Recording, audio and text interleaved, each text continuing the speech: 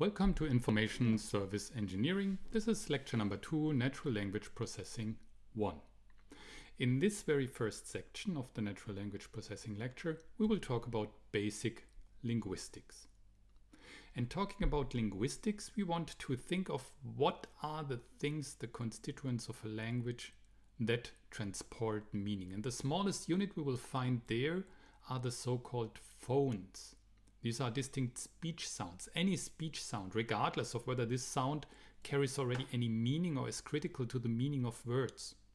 As soon as this sound really determines the meaning of a word, then it's not only a phone, then it's a so-called phoneme. And a phoneme thereby is the smallest abstract cognitive unit of sound in a language that is able of conveying a distinct meaning. And in English, you distinguish around 42 phonemes, so you have vowels, you have consonants, you have semivowels, you have diphthongs, so it's 42 overall.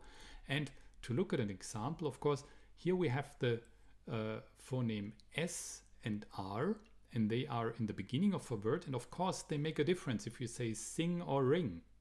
Or if you look at phonemes at the end of a word. For kiss and kill, of course, this makes a huge difference whether you are using the double S or the double L, which of course are two letters, however, they produce a specific sound. So therefore, these are phonemes as the really, really smallest units within a language. So now we know what are the sounds, but we are usually dealing with words in languages, and we have to know how these words might be constructed and what are the laws that govern the construction of correct words.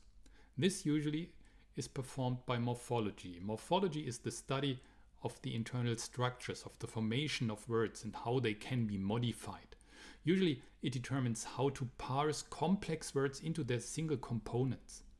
Take the word morphology. So for example, morphology is constituted from a word stem, which is morph, and a suffix, which is ology. If it would be before the stem, so if ology would be a prefix, then we have another way to compose this word and to create a new meaning starting with a stem. We will see these rules of morphology and how this works then in the next section of the lecture. However, we have now identified words which are created from sounds, and sounds, again, if they are discriminative, if they make a difference in the meaning for a word, then they are phonemes. But what is a word? Okay, a word usually is the smallest independent unit of a language.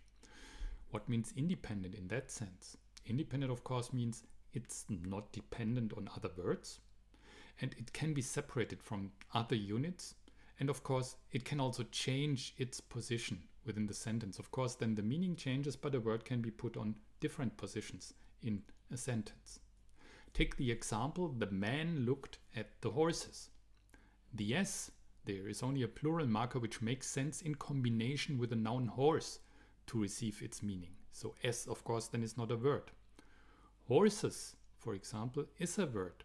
It can occur on other positions and it stands completely on its own.